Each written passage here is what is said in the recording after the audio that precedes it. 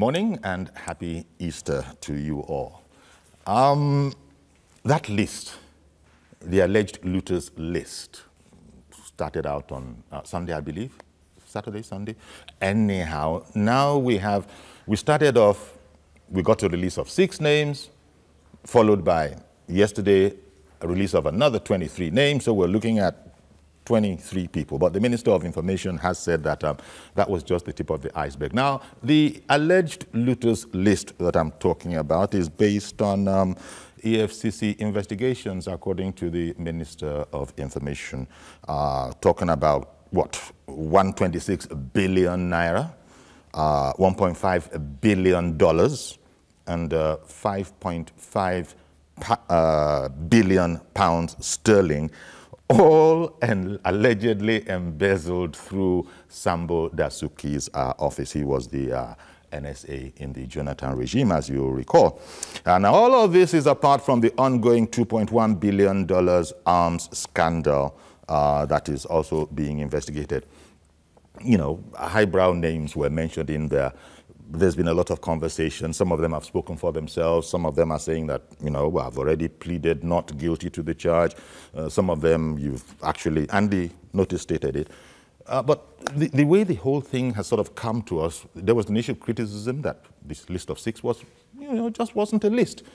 To which the Minister of Information has replied that if you people weren't listening, at the press conference I did say it was the tip of the iceberg. So it was a teaser. Okay, my guest, Yemi Makpadirun. Mr. Makpadirun is a strategy and governance expert. Happy Easter, Yemi, and thanks for coming. Happy Easter. Good morning, viewers. Indeed.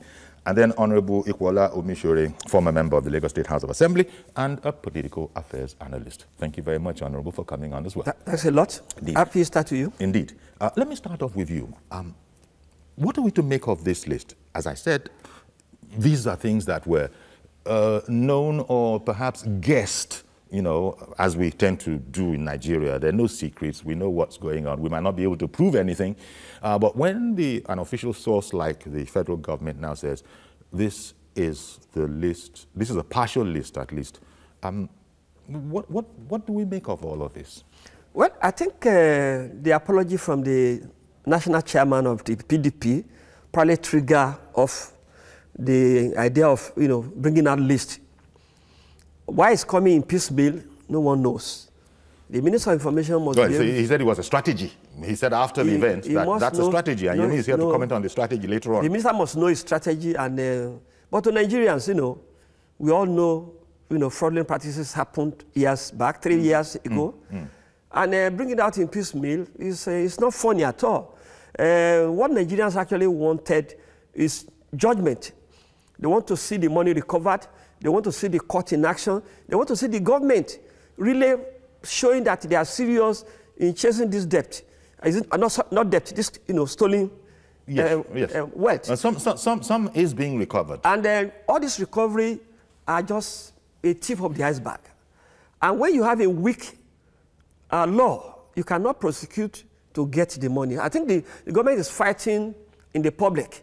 They should be fighting in the courts. They should be fighting using the power of the law, which they are not able to achieve at the National Assembly because they know the people they put there to head the National Assembly and the Senate. So they are only exposing their weakness of not being able to do what they should do to fight for the public and get public funds refunded or recovered. Okay. It's a sign of weakness. Okay, we'll come back to that. Yemi, what do you make of it, especially this time? And then the speculation by Honorable Omishore that perhaps they were provoked because of the challenge. And because, well, inter alia, Lai Mohammed did say, what was the former, you know, chair of PDP thinking when he challenged us to name names? Did he think we weren't serious? Just look at the whole way, manner, and commentary on what has been presented. Well, I think my duty here today will just be to look at the strategy behind the actions, you know, and activities that we're seeing. And Yemi, we invited you here for the usual lovely conversation we tend to have. Now you've turned the whole thing into duty. Well, it is a duty, really, you know, that I owe, you know, Nigerians. Okay. To make us understand perhaps why things are going this way. We've had a cacophony of, sounds, those saying, well, the release of list of alleged looters is in order, but there is even this louder noise, which is not just coming from the opposition, but even from civil society, that, well, this is not what we were expecting. But I am one of those who always believe that people in government, especially politicians, they are smarter than we think. And there is an agenda that is behind all of this. And I think it is all targeted at 2019, general elections. Now, PDP is saying we are... Right there, sir. Yes. Right there, sir. I'm sorry for interrupting you. I don't know, it would be a shame if, as you're analyzing it, because there's an ongoing war against corruption that was sworn to even before they assumed power. And so if this had been presented in the light of that pledge to rid the entire society of corruption, I think, I remember, was it the president? Yeah, it was the president at the Bola Tinubu colloquium, say we have to replace corruption with correctness. If it was in that line, but it seems, you point out if you got the same impression, that there was a whole party affair to the whole thing where it wasn't about criminality anymore, it was about membership of a different party and look how bad they were and all of that. As opposed to, these are criminals, we don't care where they come from. The ones that coincidentally come from PDP, let us say so. Well, you just succeeded in laying some blocks on the foundation that I just, erected. Because if you listen to the vice president at the Bola Tinubu colloquium and even the Asiwaju himself, you will see that there is actually a deliberate effort, an attempt to refresh Nigerians that this party that is rebranding, you see, is beyond redemption. And they are responsible for what, we're experiencing now in the economy. But again, like you said in your opening remarks, this is not something that is new to us. It's not anything new. But I imagine that there is a long list somewhere of suspected looters or alleged looters, particularly those to whom transfers of funds can be traced. Because again, you must also see a deliberate attempt by the Honorable Minister of Information at not making it look like just a random, mentioning of names. He tried to link each and every one of them to a particular transaction with a date attached to it. Now, so the question now is not whether those monies were traced to those people, but what was the purpose for which those monies were paid into their various accounts. Indeed. That is the issue. And in one case, Fani Kayode, for example, he said, yeah, I did receive 800 million naira, but that wasn't public funds. Uh-oh. So you see, there are all sorts of... Exactly, I mean... That wasn't public funds, that was private. That was private. 800 million. Yeah. There are a lot, of course, because of... You could see that even the response of the opposition is not an attempt to defend themselves, but to say, hey, you Port or Ketu, you are calling Port black. Reveal the source of your campaign funds. Because we are aware that some of your governors at that time actually brought out money to fund the election of the APC at that time. So the issue now is not about where we are not saying we are clean, but you are as dirty as we are. So the matter is being diffused. The matter is being diffused. You see, ordinarily, if you're having a holistic anti-corruption fight, like if this list had come out, say, 3 months into the life of this administration, these are the alleged, it will first and foremost convey some seriousness, but coming almost 3 years after, and this is not a list of convicted suspects. It is actually a list of those, some of them have not been tried. For instance, I'm not aware that the PDP chairman is undergoing any trial.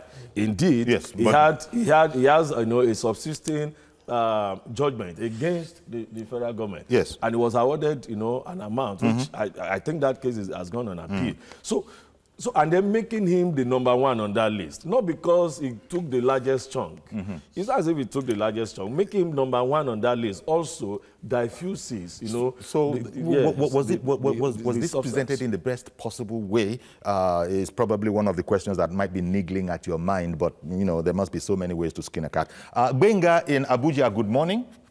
Good morning, Mr. Yori. Good morning, sir. Thank you for calling in. And it is Scott and there. Good morning to you all. Good morning.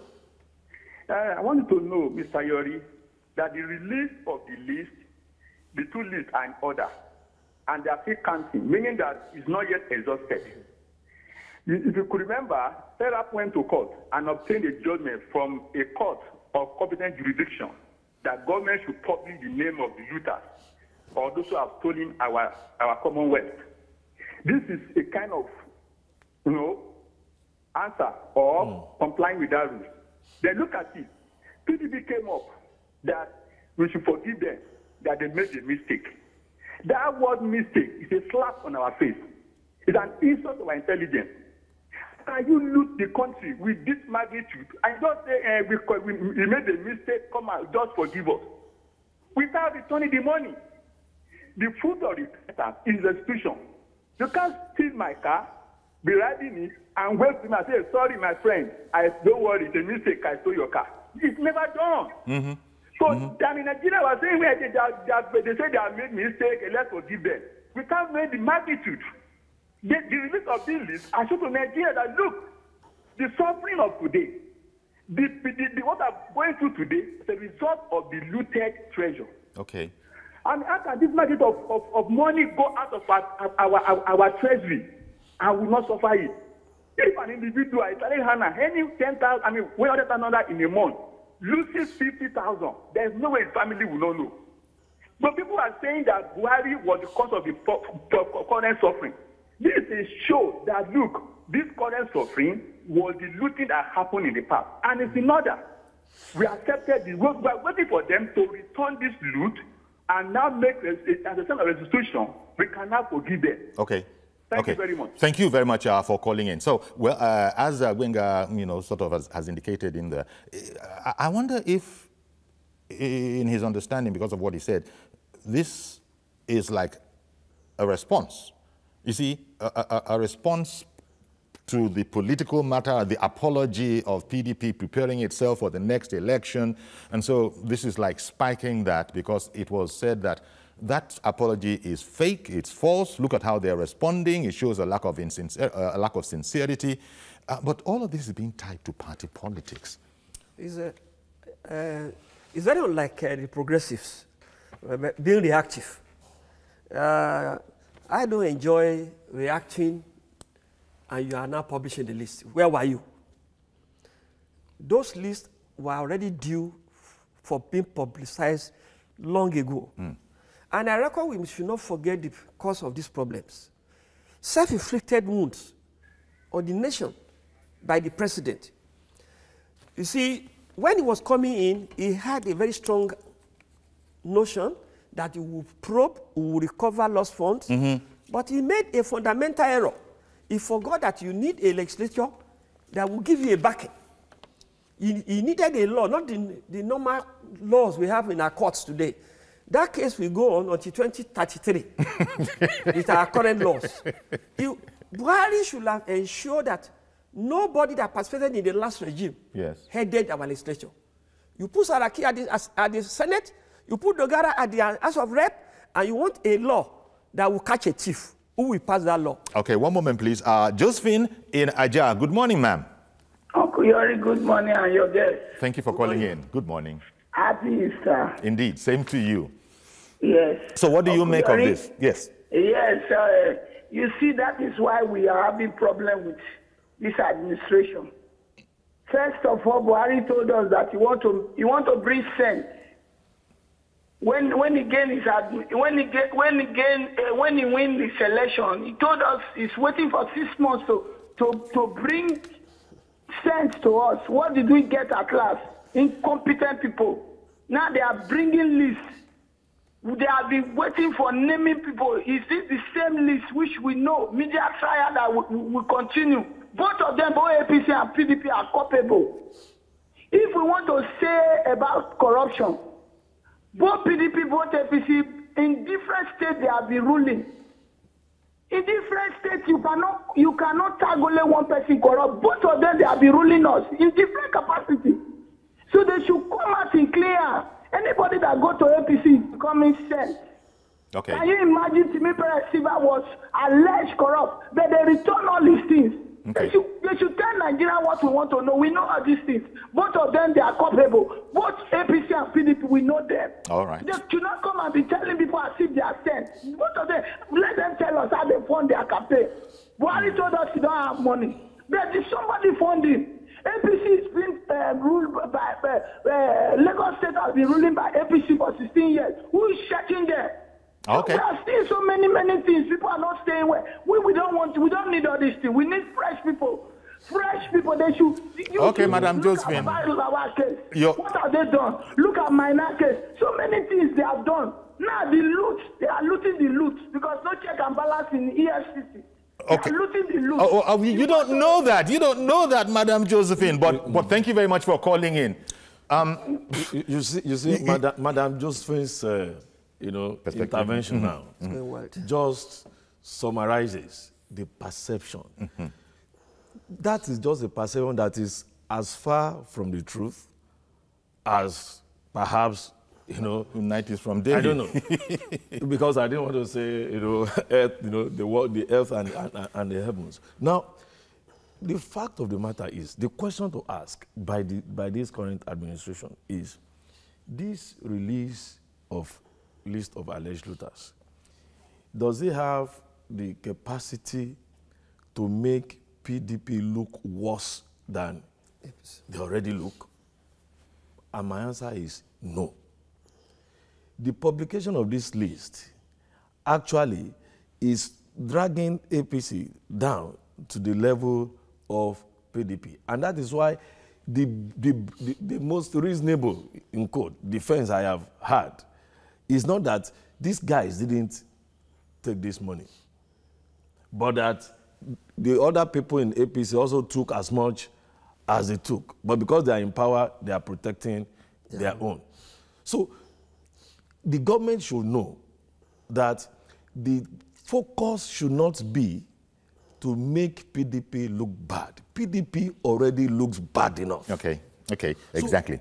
So all their efforts should now be geared at making APC to appear as the party that has come to rescue Nigeria and change, the trajectory of our journey. Now, there are so many things that could have been done in this anti-corruption fight. Ab initio. The issue of special court was never pursued with the kind of vigor I expected it to be pursued. The recovery, and then Benga, let me quickly, respond to what Benga said. Okay, Jumbo, I'll be right with you. One moment. He said the response of the publication of that list is a response to PDP's... Okay, Jumbo, go ahead, please. Yes. Good morning. Good morning. Yeah, good morning, Mr. Yemi. Good morning, sir. I want to wish everybody a happy Easter. Indeed, we wish you the same. Yes, I want to support the last speaker, the lady that spoke last. See, I actually am a member of APC, and I actually supported this government because of what we have been experiencing in this country. But for now, I will tell you that what I'm expecting, I'm not seeing it. It's not forthcoming. Unlike what the Lagos State man and the elderly man they have said about this thing will take us to 2039. But I don't pray so. Let us also work together for we to move this country ahead. I can foresee that the problem we are having is those political elites, those big men, or guys at the top. They keep recycling themselves. Like Mr. President Muhammadu Buhari, at a point after his election, he said, I belong to nobody. I belong to everybody. I belong to nobody. That statement, I look at it. If you look at it, at a point, you begin to see that the man in which our president will do something. But at this point in time, I look at it, most of the appointments, most of his appointments and other things, the so-called corrupt people are still there, trying to kill the government. Even when the government is trying to work, there's those people there now, those people that they appointed, are those people that we are elected, they are still in the system, from the Senate, from the upper house. Yeah. When they try to do something, they will try to rubbish it. They will try to own everything. They will try to, they are predominant. They are just dominate everything, pollute everywhere. Look at what you said now. When they catch any corrupt person, they have all the transactions that they have made. But when you go, there is no place, even in the court, there is no place they will say that this law, this is how they can rope you. You won't achieve anything if they will not make some amendments. All right, then. Thank you very much for calling in. Really appreciate your call. You know, part of the problem perhaps might also be, because as you said, Madam Josephine virtually summarizes what many people are thinking. What indeed is our attitude to corruption in this society? Is it something that is universally frowned upon, or is it a much more complex relationship between us and corruption? Because you see, it's like too many people, for my liking, refuse to see corruption in a black or white scenario. They will point out that there's a heck of a wide band of gray in between. So it's not as simple as saying this man is a thief, this man is guilty, you found 800 million on him, he has returned 650. People still say, let's be careful how we phrase these matters. So that is what led to the question of what is the society's attitude to this corruption. In other words, does government really have the entirety of the people behind it? Those who voted for President Buhari and APC into power, if you were to do a census of them, do they all uniformly feel that take corruption out whatever it costs? Absolutely not. Absolutely not. And I think the dealership has also a responsibility, you know, to make that to happen. Our perception of corruption in Nigeria goes deeper than the grand corruption that we are all seeing. Mm-hmm. And indeed, even in this area of grand corruption, whether you will accept that Mr. A, you know, is corrupt or not will depend on whether you're benefiting from those proceeds of corruption. There you go. And I have said it many times. And these people have made sure the thing has gone around quite widely. Let me tell you, people have said it in private. They may not be bold enough to come to the public. They have said that during the days of PDP, we knew they stole, but the money went round. And I told them, if the stealing continued, would there be anything more to steal at some point in time? And then nothing goes round. So, but the government has not succeeded in having us have a paradigm shift, you know, in our thinking that in Nigeria. National Orientation Agency It's that was touted, non-existent. that was going to work on. But please, go to that area. Let me bring in Okorafor in Arochukwu, who is waiting, and then I'll come straight back to you. Mazi Okorafor, good morning. Good morning, Sayori. Good morning, our guests in the studio. Happy Easter to everybody in the studio. Honestly speaking, when we talk about looted fund, this fund, what were they made for? It is not a question of we will have this or people publish, they did this, they did that, the fund. The looted funds, what we want is our, like, how to put on off here, the road is there, nothing has been done. It got a the same thing. How do we bring back the funds so that these things will be done? In our saga, there's no water, but people have collected the money. Where is the water? People are suffering. It is not a question of looting funds. Okay, to make the list complete, government should publish the jobs made for the funds. Because like what Madam Sophie said, what will I say? The funds, they say, okay, these people collected money, you use the money. Where is the money now? People are suffering. The money, the money was made for a particular project. Can't those people go back and complete the jobs? It is not a question of we have seen this. Yes, agreed. They stole this money. Everybody, personally, I think people know that Nigeria will have this type of fat money with people's pocket. Without even the publication, I wouldn't even know. I was thinking maybe just to agree that this happened. But the question is, how will the masses benefit from this money which they have been looted?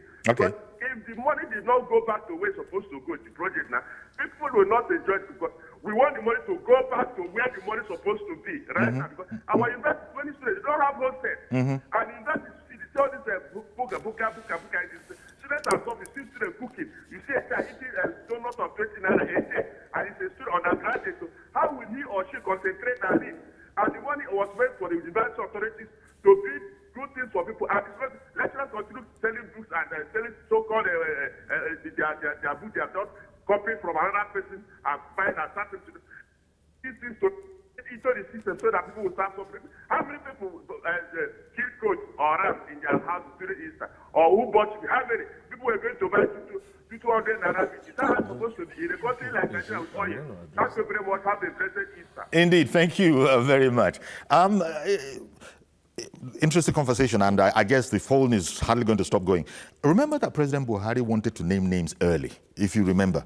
But again, his whole lawyer team lawyered up and said, okay, we have to be very, very careful. There are legal provisions. So it couldn't be done. That is after the president had said he had the verve and the gusto and was ready to do it according to his utterances.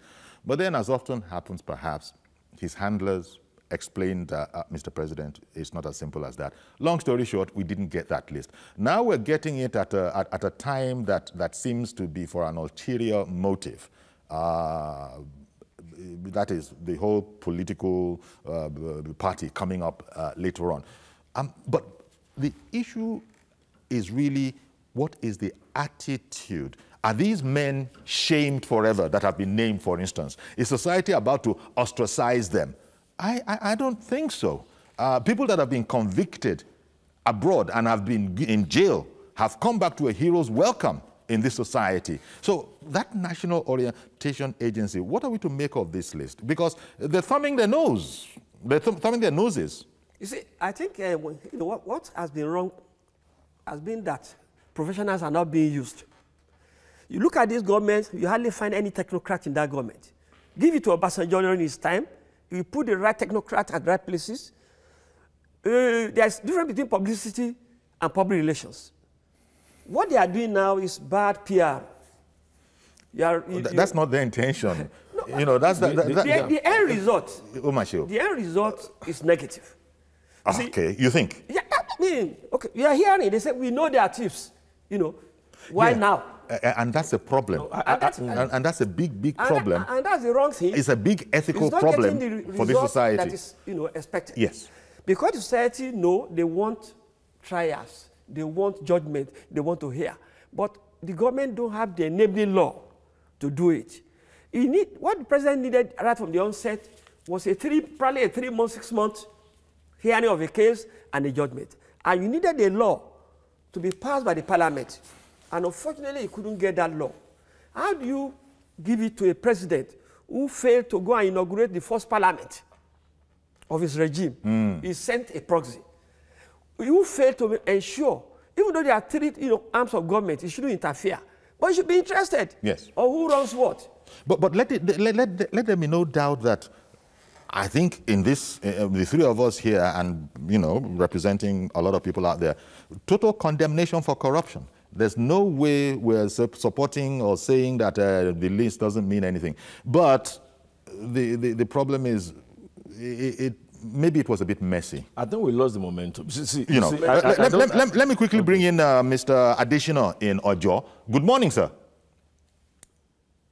Are you there still? Adesina, Ojo? Or is it Ojo? He's not answering to any. Please continue. I think we lost. This morning is 21. Please continue. We lost the momentum. Of the looters now, was just released, and it's released in Okay. Okay, I want you to know that though the list is coming out at a good time now. Though we are in electionary year now. Yes. But at the same time, since 2015, the government came on board. They promised to deal with all the looters. Yes. And I expected that by that 2015, that the list of these looters have been made known to these APCs. By now, I expected them to be in jail with the evidence they have at hand, with those that have returned money. And that is what will make the people to be happy, that they are going to serve as example to others who are coming behind, that if you loot and wear the partnership of the government, you are going to be arrested and you are going to be prosecuted. But now we are in another election year, and now you said you are releasing a list of looters. But these looters are still not be convicted by the court of law. So that's another issue by the side. So secondly, Uncle Yori, I will be able to block the loopholes of further looting in this nation because the institution must be strengthened. I tell you, Uncle Yori, whether APC or not or PDP, anyone coming in government, I will see have the same backwardness we're having in the systems that permit people to loot our national patrimony. It's what you can call the vicious cycles. And we don't make ends way. The solution now is, that's why the book of Job says, if I have seen, I will still no more. Let there be a strategy how they can close the loopholes. Okay. So that the institution will be strengthened. There will be no room for any further looting in this session. Yeah. God will continue to bless Nigeria. We continue to have more money, but until we put institution in place, and we stop people from looting for stealing, then we will not make ends way. Thank you very much. As they are, my own submission this morning. Thank you, sir. Thank you, sir. Thank you for calling in. As they are plugging the loopholes, other people are unplugging these loopholes. Exactly. We keep talking about this. And Madam Josephine, in her annoyance, said that there's no difference between the two. It's the difference between 6 and half a dozen, which APC will not appreciate as a sentiment. But obviously, that is the general perception. Now, like I was saying, the government we lost that momentum. I'm saying we because the President Buhari will not have won that election, but for the, convincing perception that this man is incorruptible, it's ranked very high. Yes. Now, but people keep talking about institutions at the expense of creating shared values that can drive these institutions. Thank you. Now, no government in this country, not even the Buhari government, put in place policies, laws, systems that are capable of plugging, leakages. IPPIs for payment of public servants was introduced by Jonathan. TSA introduced by Jonathan. But the people running the system have the political will to execute those things. What to give to this current administration, and I believe, let me quickly say this, that they are not getting as much credit as they deserve. Yes. There's no doubt about that. Yes. And it is because of this perception issue of actually providing direction and winning the heart of the people. I said something. People said, oh, look at the kidnap of these Dapchi girls. Money must have exchanged hands. They wouldn't have brought them for free. I said they could have brought them for free. But they negotiated something that was strategic. Let us bring those girls back by ourselves. And so they became heroes at that moment. Boko Haram became local heroes in Dapchi. So that is how to win the heart of the people. So when people see that things are more of the same, there is a likelihood for them to resign to faith and say, look, give us back corruption. Okay, since the Minister of Information said that it's a strategic move, it's the tip of the iceberg. I guess we, at this stage, have to pull back, and just wait for him to give us the entire list. We've started. He has started. We'll see how all of this goes. And just leave it at that. But I think the list that will actually do the job is the list of those from whom monies have been recovered. And how much, that list is what the Federal High Court directed that the government should release. That is the list that will actually make sense and that will be apolitical. And then those that have not been recovered from, just keep quiet about those ones. Yes. Until you have a progress to report. Yes. You know what, this is a short program. We got to leave it here, so a bit surprisingly. But that's because we want to break into it to link up with Governor Ambode of Lagos State, who is actually, busy, showing some civic projects. So that's our program today. I want to thank you very much, Honorable Omishore. Thank you also very much, Mr. Yemima Padero. We'll keep on this story, and sure, maybe shortly we'll come and talk about it again. Okay, so please join us tomorrow. We'll hopefully, I know, we will have a full program tomorrow, touch wood. My name is Yori Falani. Bye-bye for now.